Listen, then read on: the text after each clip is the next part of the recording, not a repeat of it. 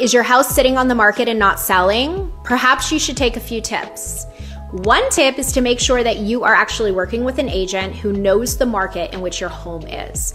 If you're an investor and you have a home sitting on the market with an agent who doesn't understand the market, you should probably find yourself an agent who understands that city. Why is that important?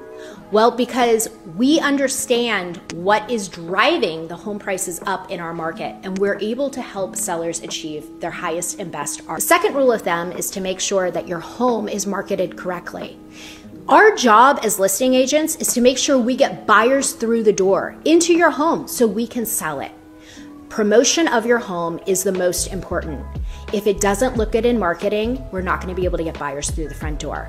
Give us a call if your home is sitting on the market for more than 30 days. There's definitely something wrong, whether it's pricing or whether it's the marketing. We can help get your home sold for highest and best dollar within the first 2 weeks of being on the market.